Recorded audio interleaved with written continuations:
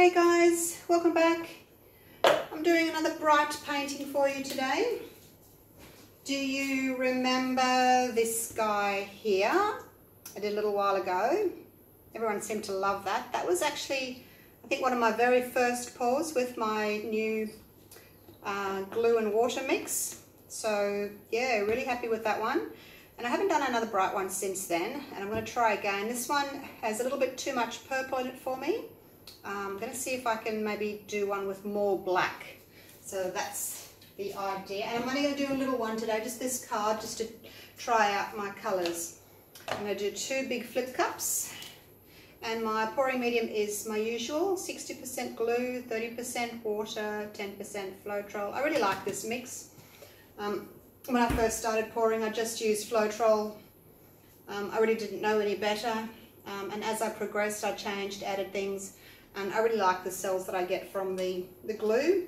The floetrol has got a natural conditioner in it, so it kind of makes the cells a bit, well, not hazy, but a bit overstretched, and also you get these little white dots popping up, like little spots, because of the oil in the floetrol. So I've cut right back down on it. I've only got 10% in my pouring medium, and that's just to help the paint dry a little bit quicker, slower, sorry, and not get the pit holes from the glue.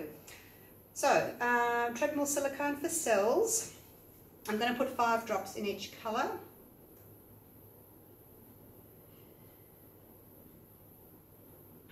And I'm going to do the black as well. As you can see, I've got 3 blacks. What is wrong with me tonight? 2 blacks. Should be sitting on the couch watching TV. Oh, there was a few more. But I felt like pouring, so here I am. Stir it in nicely. You don't want to get any big globs of oil that are going to stretch out and cause big blobby cells or caterpillars, so make sure that you give it a really good stir in. It's not going to change the cell size. Your paint consistency will determine your cell size, so it's not anything to do with how well you mix your silicone in. Okay. Right, let's do it. Now these cups are quite big, look at that. So I'm spilling. Let's put some black in that one too. I have sprayed my cups, these 2 big ones, with some silicone spray. So as I said, the cups are quite deep, so don't know whether or not I can drizzle. I'll have to see if I can drizzle. Oh yeah, it's okay. I thought maybe it wouldn't. I thought maybe because of the height that the paint's dropping down, it may just fall straight in, but it seems to be okay. Alright, now I think I'll only have enough paint to do 2 layers.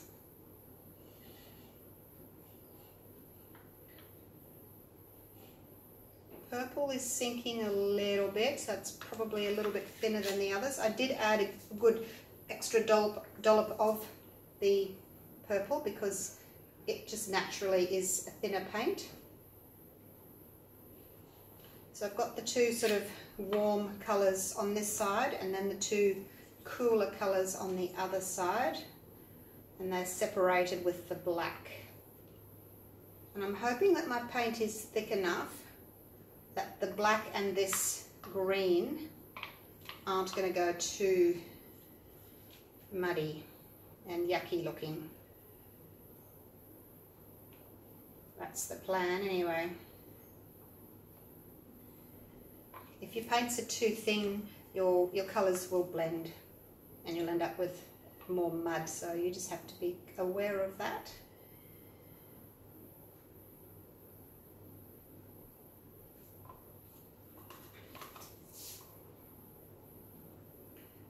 Actually, no, I don't want to put that on there yet. I want to thin that little bit of black before I pop it on the corners. I've had trouble where my corner paint was too thick, and when I've tried to tip, the paint had to go up over a little ridge there on the corner, so I must remember to always thin out my extra paint that I use for as my flow enhancer, I like to call it. Help my paint get to where it's going over the corners. I don't know if that's what you would call it, but that's what I call it. It's a flow enhancer. Oh, I have a story. I was meaning to tell you the other day.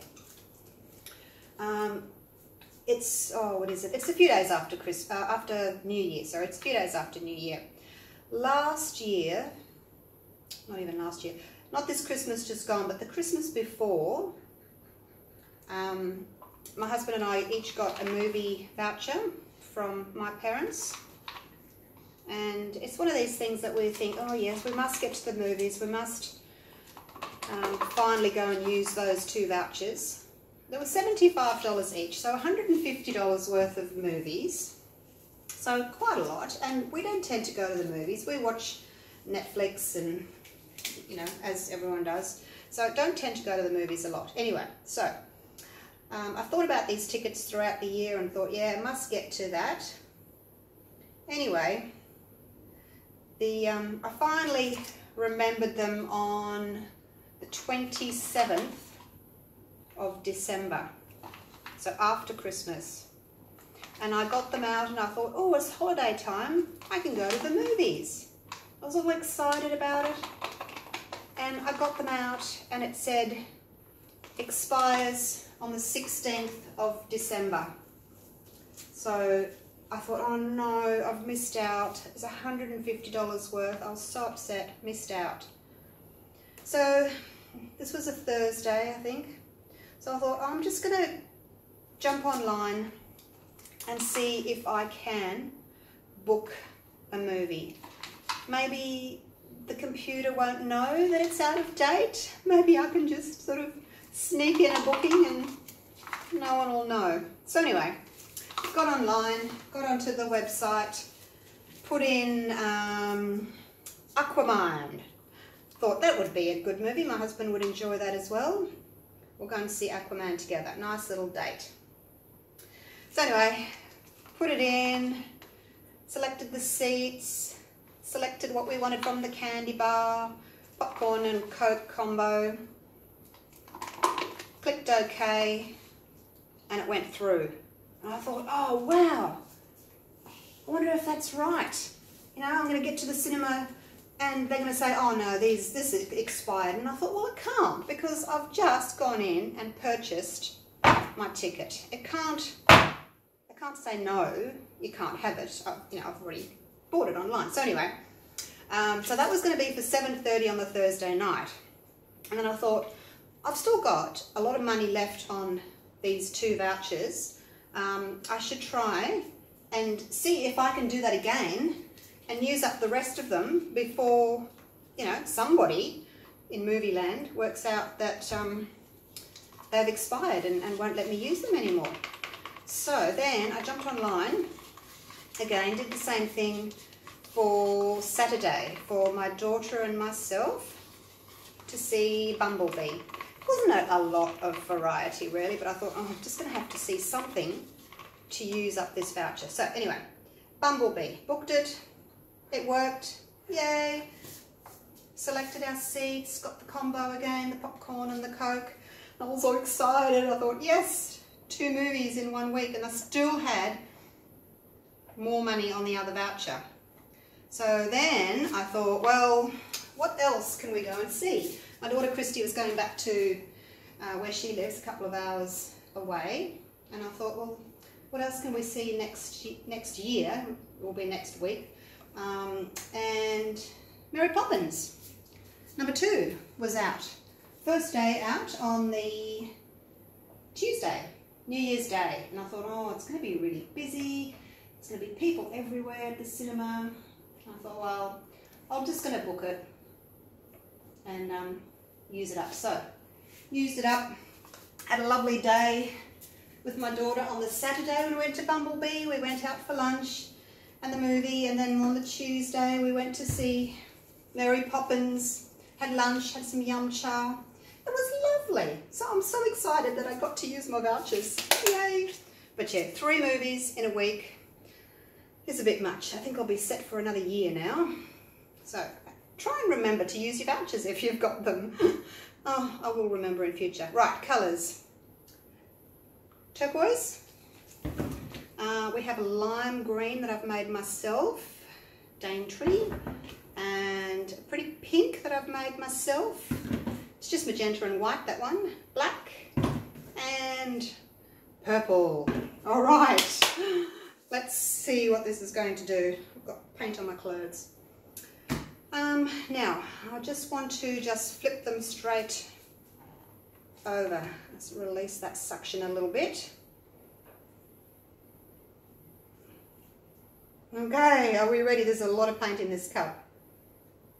Oh, I'm a bit nervous. I'm going to spill it everywhere. Oh, there we go. That's okay. That's pretty. Not much purple come through though. That's all right. Got little pink cells popping up. Very pretty. I'm going to turn this one around. Don't stick. And go from the other. Actually, will I?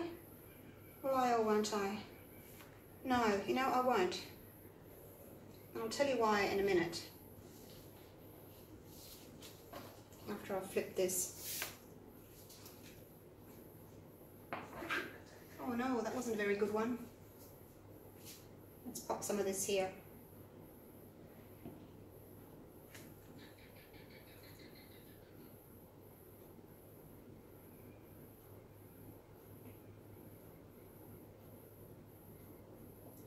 Try not to drag it, try and just let it run out on its own.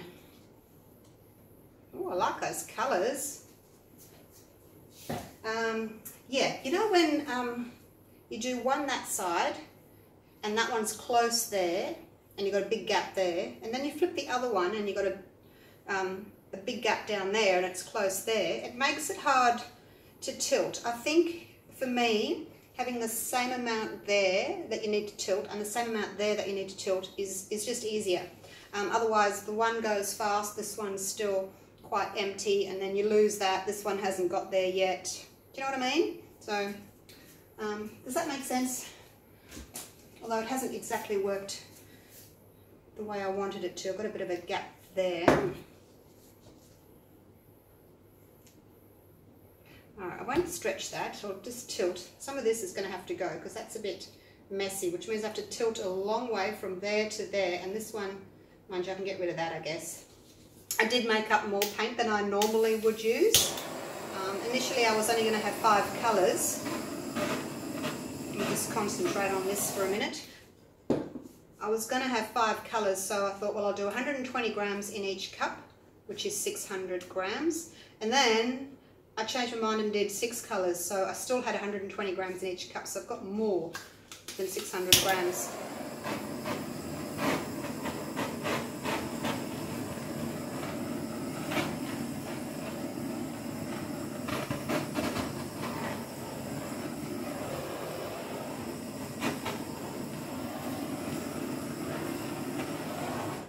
Alright, let's see how that's looking. See how the cells are really small at the moment? That's generally a good sign because we'll be able to stretch them and make them bigger. If they're too big at this stage, it can be a problem because they'll get overstretched. So looking nice so far. I'm just looking to see, you know, if there's any haziness, which there isn't. If I get hazy cells along the edges instead of nice defined rings, then I know my mix was a bit on the thick side. Oh, I just found some black. Oh, how exciting. I didn't think I had any black left. It's nearly as exciting as getting a voucher to work.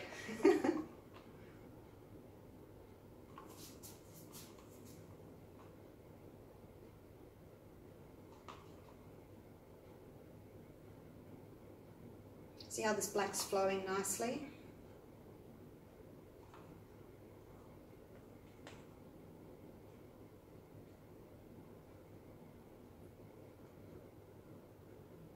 I won't use it all up, just in case there's a little corner somewhere that I need to cover. So this is the area here that I don't like, probably about 2 inches worth. So that's going to go off first. So let's spin her around so that I can get rid of that first. Okay. Side to side. A lot of paint on my surface.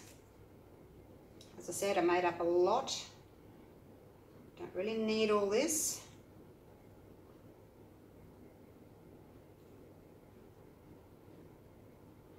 Okay, so that's pretty much covered. And I just want to take some of it away. Although maybe I should do up here first. And then I can get rid of some of that. What do you think? Or is it best to do this first? No, let's do that because I've got the weight of the paint down there already. Just want to take a little bit more off. Look at me, you can't see me, but I'm rocking. My whole body's rocking as I'm doing this. I'm rocking. Oh dear. All right.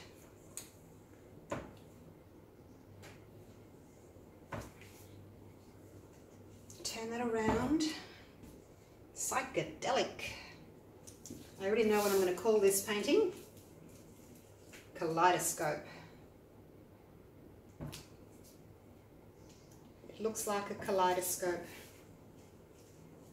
Now all I need to do is try and stretch these cells out a bit more because they're a little on the small side, and you know I haven't really had much room to stretch them, so that's why they're a little bit small. I need to get my hand underneath that middle bit there and stretch them out and go to that corner and that corner.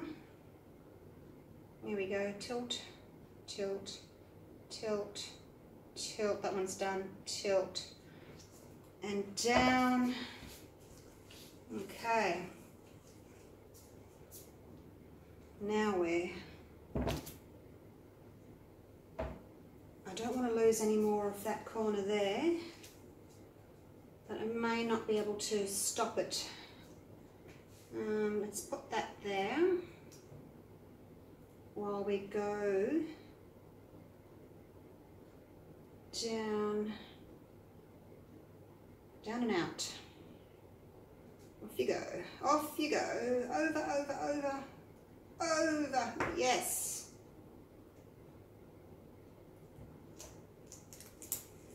All right, how's that looking?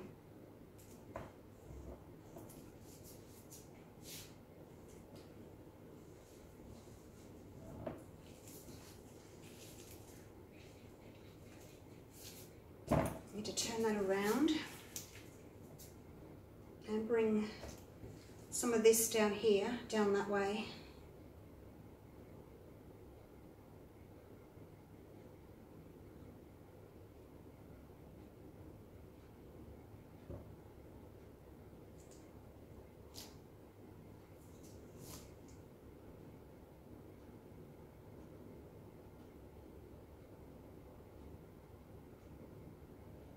Just have to stretch that little bit out. And what else needs stretching? This bit in here could do with a little bit of a stretching, I think.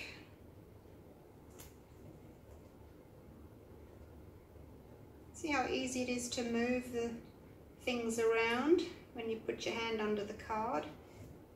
You can choose where you want things to go. It's a lot easier than a canvas.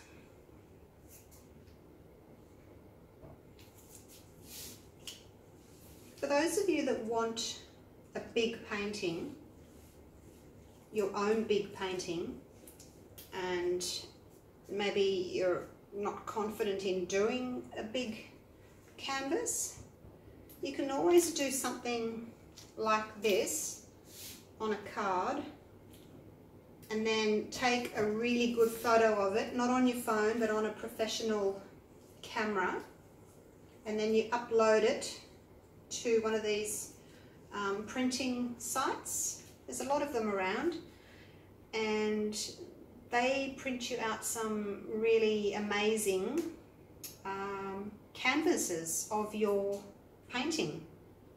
I'll actually show you one in a sec. Just want to have a little look at that, see if there's anything else that I want to do.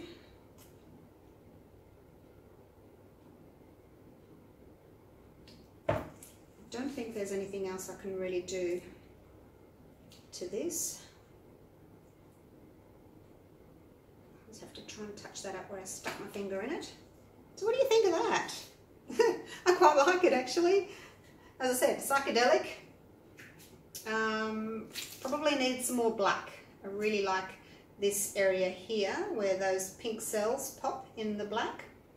I've got my stripies through there. A little bit of a stripey through there. It's pretty. It really is quite pretty. All right, I'm going to show you this canvas. This canvas, as I said, it was only a little one, like this size, and I sent away to a company. I'm not going to be able to show you the whole thing because it's big. That's it there.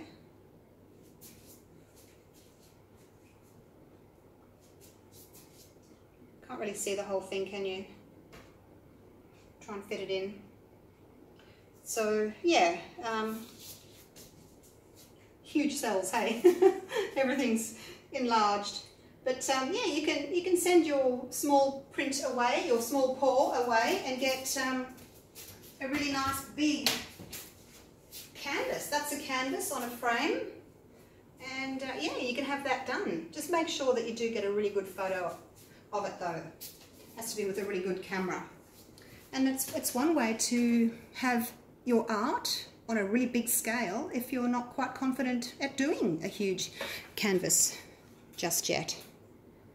And you know, it's expensive to do these big ones, and then if you're not happy with it, you've maybe wasted a lot of money and a big canvas, and you could have just sent away and got one of these big canvases made of your favourite pour.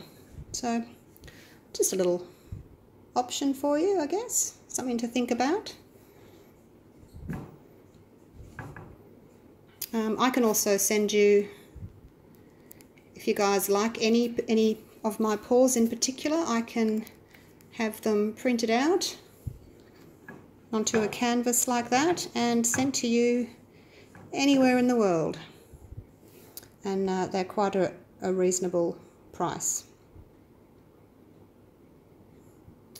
So, you know, I can get them shipped for about $9 or something, so it works out to be quite a reasonable price for a painting. So there you go. What do you think of that? Yeah, again, wasn't expecting that. I think maybe my mix was a little bit on the thin side. I haven't been able to stretch it as well as I would have liked. So definitely going to try these colours again. Add more black. And yeah, go again. Hope you enjoyed that. I will see you for the next pour. Bye for now.